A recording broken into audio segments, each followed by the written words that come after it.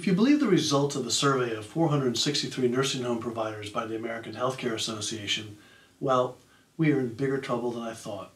Apparently, 40% of the respondents said they would not be able to sustain operations for another 6 months at the current pace, which we assume to mean the current census and cost levels. A whopping 72% said they would not be able to sustain operations for another year.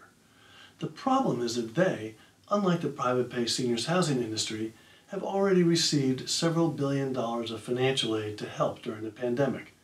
If they can't survive while receiving the aid, then yes, they're in big trouble. There will be closures and bankruptcies, and it may get real ugly, but I do not think that nursing homes are going to disappear. Values will drop, bargains will be out there for buyers, some lenders will be nervous.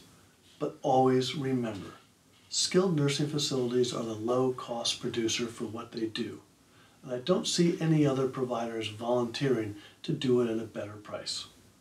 We have to just get over this pandemic hurdle and perhaps be a little better for it.